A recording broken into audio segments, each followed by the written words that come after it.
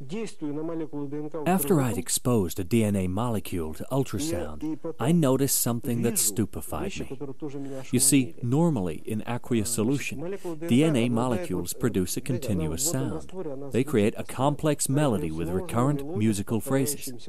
So I irradiate it with the ultrasound waves of the same frequency, as in diagnostic ultrasound. And what do I hear? Not a complex melody, but only one monotonous note. This means that by utilizing ultrasound, we've erased a massive amount of information from this DNA molecule, which could have been materialized through sound. Then I thought to myself, oh my God, we don't have any healthy kids left. I mean, literally, worldwide, there are no healthy kids now, because all of them, apart from those born in wild tribes, are exposed to medical ultrasonography.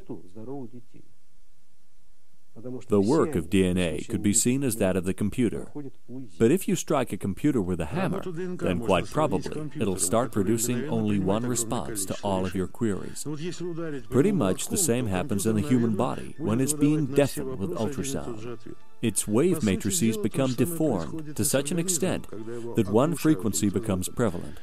But that doesn't happen momentarily. At first, a DNA molecule undergoes a severe shock after being exposed to ultrasound. Then it comes round for a while, and finally it generates a wave phantom of pain and fear.